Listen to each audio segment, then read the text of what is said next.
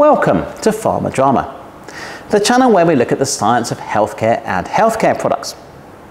In part 4 of the DSC series, we're going to look at how different heating rates affect thermodynamic and kinetic transitions, which is super important in interpreting your data properly. So, get yourself ready. I, of course, can't have a coffee, but fear not, I shall nip out to a coffee shop once we're done. And let's make a start.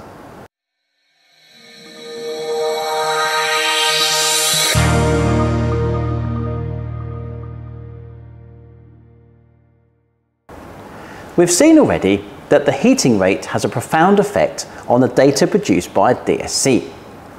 Faster heating rates have the effect of making peaks larger and broader, hence increasing sensitivity, while slower heating rates have the effect of making peaks smaller and narrower, hence increasing resolution. That in itself means you need to choose a heating rate carefully, such that you see all the transitions your sample might be undergoing. And I said it's good practice to run samples at 2 heating rates, an order of magnitude apart, typically 10 100 or 20 and 200 degrees centigrade per minute. But heating rates have another impact on DSC data. They affect kinetic and thermodynamic events differently.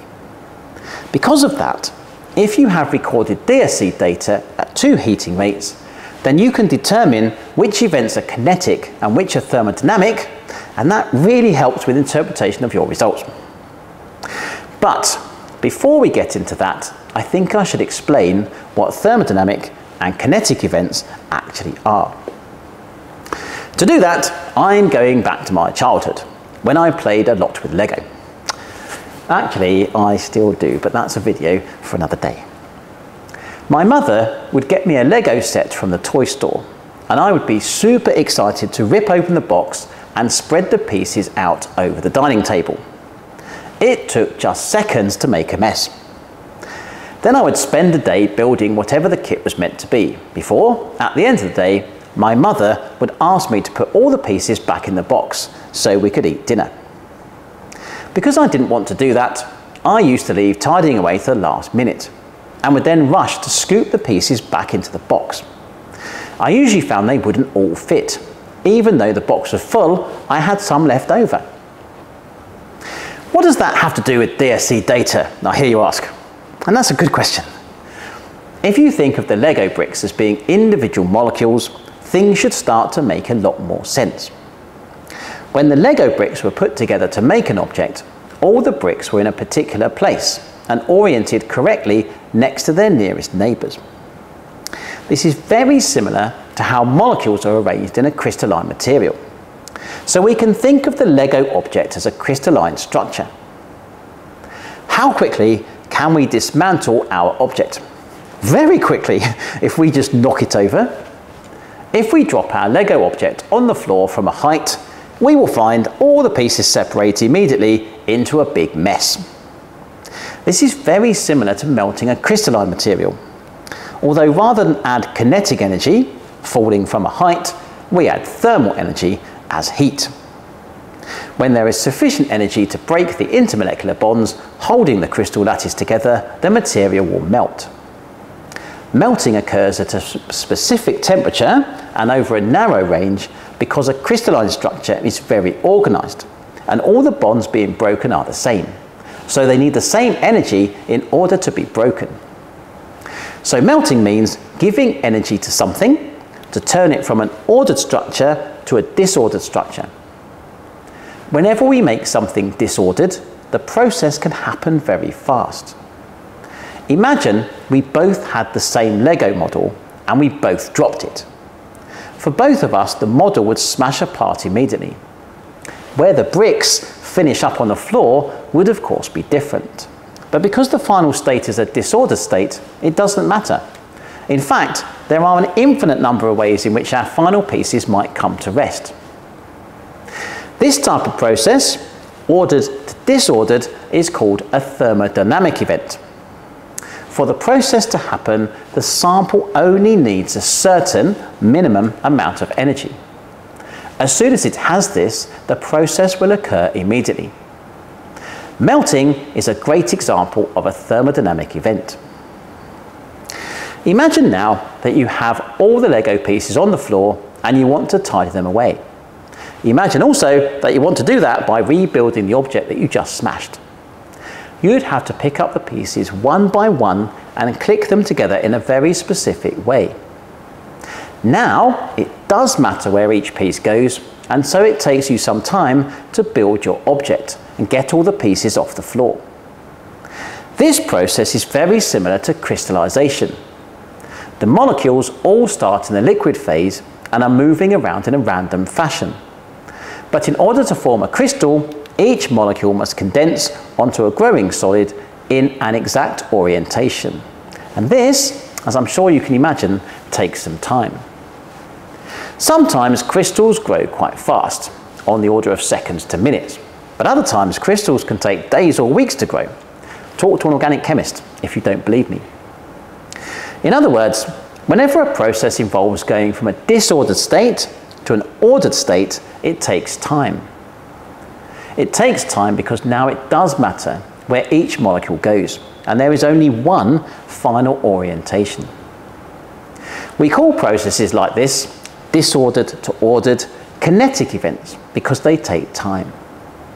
Crystallization and glass transitions, which I shall discuss in a later video, don't worry, are kinetic events. Before we look at how these processes appear in a DSC, let me just summarize. Where a process involves moving from order to disorder, it can happen instantly and is called a thermodynamic event. And where a process involves moving from disorder to order, it takes time and is called a kinetic event. Knowing this distinction will help a lot when you start interpreting your own DSC data. Okay, now let's look at these events in a DSC. These data, which show melting at two different heating rates, are the same as we looked at before. I said that faster heating rates make peaks larger and broader. But did you notice that the onset temperature in each case is exactly the same? Full marks, if you did.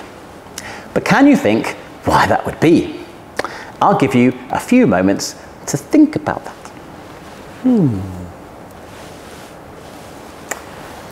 Had a think. The answer is because melting is a process that involves order to disorder and so occurs instantly. The only barrier to a sample melting is having sufficient energy to break the bonds holding the crystal lattice together. Once it has that energy, the bonds all break immediately and at the same temperature. Hence, we see the onset of melting at the same point, and we can say that melting transitions are independent of heating rate. In fact, we can extend that and say that all thermodynamic transitions are independent of heating rate in a DSC. It's just that melting is by far the most common type of thermodynamic transition that we see in pharmaceutical solids.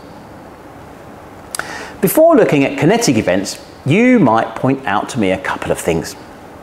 One is that the peak maximum temperature changes with heating rate, and the other is that the area changes with heating rate. And I would say, excellent, very well spotted. I'm glad you're keeping up with the concepts. Although the onset temperature of a melting transition is independent of heating rate, the peak maximum will increase as the heating rate gets faster. This is simply because the peak is becoming larger and broader. It is not because the transition itself is occurring at a higher temperature. The area under the curve does indeed get larger, but, and we haven't talked about this yet, in order to measure energies correctly, we always need to calibrate our DSC with a suitable reference material. For the types of sample we see in the pharmaceutical world, the reference material is nearly always pure indium, supplied by a suitable standards agency, such as NIST in the US or the laboratory of the government chemist in the UK. When we calibrate our DSC at faster heating rates, the calibration data increase in size as much as the sample data. So our calculated changes in heat work out to be the same. Phew! Now, and I guess this is a leading question, What do you think will happen to kinetic events in a DSC at different heating rates? Well, if thermodynamic events are independent of heating rate, the chances are that kinetic events are dependent on heating rate. This would be a rather boring video otherwise. Here are two sets of DSC data for the same sample at fast and slow heating rates. I can tell you that the sample was an amorphous glass and that the three events we can see are a glass transition, don't worry about that right now, we will discuss those in a later video, followed by crystallization and then a melt.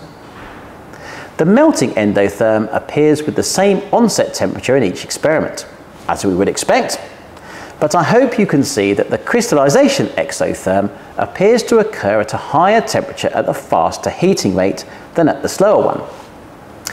Let's think why that might be. At low temperatures, before the crystallization exotherm, the sample is an amorphous solid above its glass transition.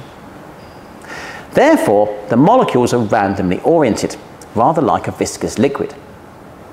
As the temperature is increased, the molecules get more and more energy, so can move around faster and faster.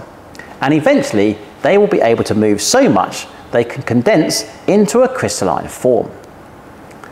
The crystalline state is the lowest energy state, and so, relative to the amorphous state it began in, the sample loses energy once crystallized, which is why the peak is exothermic.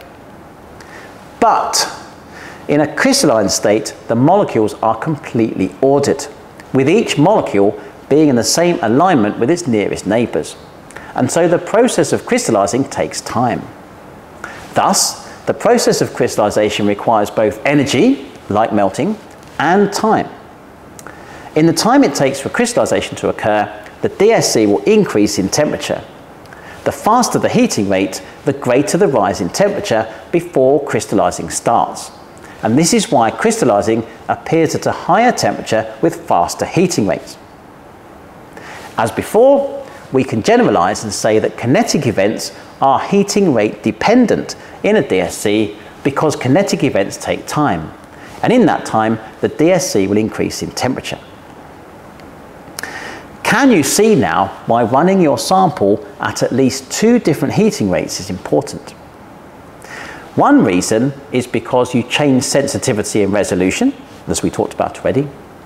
But another is because if you see events occurring at the same temperature at each heating rate, you know they must be thermodynamic transitions.